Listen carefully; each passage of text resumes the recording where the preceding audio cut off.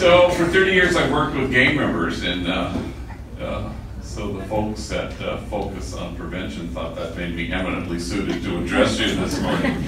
So you can take that up with them. And it's the privilege of my life to know those folks, you know.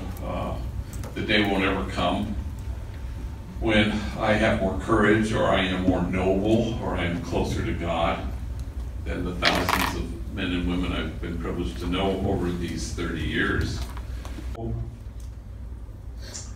So for all these 30 years, I've learned so much from gang members, and I'm so indebted to them. But in the last couple of years, they've taught me how to text, and so because I'm on the road a lot, I kind of live by it, and I'm always, and I'm pretty good at it, you know, LOL and OMG and BTW, and the homies have taught me a new one, OHN, which apparently stands for, oh hell no.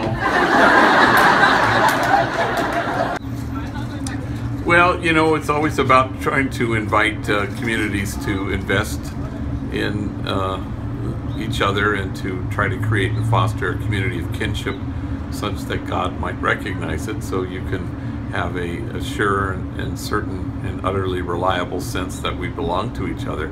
Because the truth is, no matter what you're trying to address, homelessness or gang violence, if you don't believe there's an undergirding truth that we belong to each other, you'll never achieve what you hope to.